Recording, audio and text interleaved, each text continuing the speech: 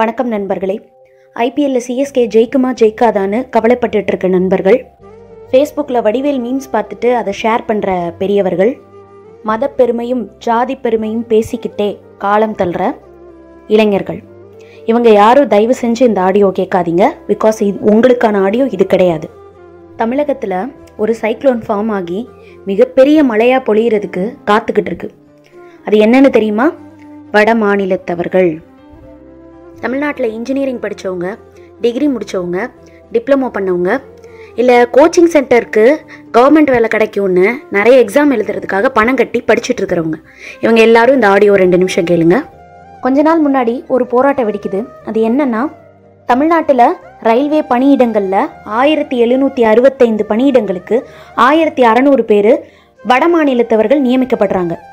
இதற்கு எதிராக போராட்டத்தை கையில் எடுத்தவங்க பொன்மலை ரயில்வே பணிமனை ஆக்ட் அப்ரெண்டிஸ் மாணவர்கள் இந்த போராட்டத்தை நடத்தினாங்க. இந்த போராட்டம் அடுத்த ஸ்டேஜ் போகிறப்ப தான் தெரிய வருது நிறைய விஷயம். ரயில்வே துறை, அஞ்சலகத்துறைன்னு தமிழகத்தில் இயங்குகிற மத்திய அரசு சார்ந்த 16 துறைகள்லையும் தமிழர்களுக்கு பணியிடங்கள் மறுக்கப்பட்டிருக்கிறது தெரிய வந்தது. இந்தியாவில் இருக்கிற மற்ற மாநிலங்களில் பார்த்தீங்கன்னா, தனியார் தொழில் நிறுவனங்கள்லையும் சரி, கவர்மெண்ட் போஸ்டிங்லேயும் சரி, அந்தந்த மாநிலத்தை சேர்ந்தவர்களை தான் பணியமர்த்தணும்னு அந்த ஒரு கவர்மெண்ட் பார்த்தீங்கன்னா ரூல்ஸ் போட்டிருக்கு. ஆனால் நம்ம மாநிலத்தில் மட்டும் அது கிடையவே கிடையாது. இன்னைக்கு சாதாரணமாக நம்ம நினச்சிட்டு இருக்கிற இந்த விஷயம் 10 வருஷம் கழிச்சு நம்ம யாருக்குமே சுத்தமாக வேலை இல்லாமல் போயிடும். இன்னைக்கு 15,000 சம்பளம் போதும், அதில் வர இன்சென்டிவ் போதும் அப்படின்னு தனியார் நிறுவனங்களில் பணியாற்றவர்களும் வேலை வெட்டி இல்லாதவங்களும் கிட்டத்தட்ட ஒன்று தான். ஏன்னா தனியார் நிறுவனங்கள்லையும் வட மாநிலத்தவர்கள் இப்போ அதிகமாக நியமிக்கப்பட காத்துக்கிட்டு இருக்கிறாங்க. தமிழர்களை விட குறைவான ஊதியம் கொடுங்க, நாங்கள் வேலையில் இருக்கோம் அப்படின்னு டிமாண்ட் வைக்கிறப்ப இங்கே இருக்கிற முதலாளிகள், லாபம் தேடுகிற முதலாளிகள் அவங்கள தான் நியமிப்பாங்க. உங்கள் வீட்டில் இந்த பிரச்சனை வராத வரைக்கும் இது ஒரு விஷயமாவே உங்களுக்கெல்லாம் தெரியாது. இப்போவே பல பேர் வேலை இல்லாமல் தாங்க இருக்கோம். இதுலேயும் ஒரு விஷயம் கவனிச்சிங்கன்னா, நம்ம ஊரில் டிகிரி முடிச்சுட்டு பர்சன்டேஜ் அதிகமாக வாங்கின ஒருத்தரை விட்டுட்டு வட மாநிலத்திலேருந்து வெறும் 10ஆம் கிளாஸ் படித்த ஒரு கேண்டிடேட்டை இங்கே பணியமர்த்த எப்படி முடியும்? தமிழகமே தமிழர்களுக்கு இழைக்கிற ஒரு துரோகம்னு உங்களுக்குலாம் தெரியலையா? இது மட்டும் காரணமாக சொல்லப்படலை.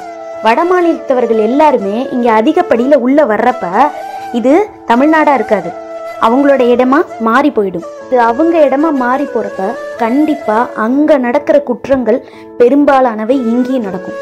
ஃபார் எக்ஸாம்பிள், வட மாநிலத்தில் கொள்ளையடிச்சாலும், இருவேறு சமூகத்தினர் காதலித்தாலும் ஒரு பெண்ணுன்னு பார்க்காம நிர்வாணப்படுத்தி அடிக்கிறாங்க. அதை நம்ம இங்கே எங்கேயாவது பார்த்துருக்கோமா? இந்த மாதிரியான ஆட்களை உள்ள விடுறப்ப அங்கே நடக்கிற அதே கொடூரங்கள் இங்கேயும் நடக்க 100% வாய்ப்பு இருக்கு.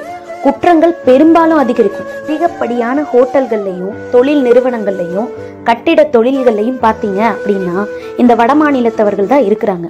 இவங்களால கடக்கோடி தமிழின கட்டிட தொழிலாளியும் நலிவுற்ற ஏழை மக்களும் பாதிக்கப்படுறாங்கிறதா உண்மை. அப்படி இருக்கிறப்ப இதை எதையுமே கண்டுக்காம நம்ம இன்னைக்கு விட்டுட்டோம் அப்படின்னா சொந்த தமிழ்நாட்டிலேயே நம்மளும் ஒரு நாள் அகதிகளாக நிற்போம். அதிகபட்சமாக வேண்டாம், நம்மளுடைய சிறிய எதிர்ப்பை தெரிவித்தா கூட போதும்.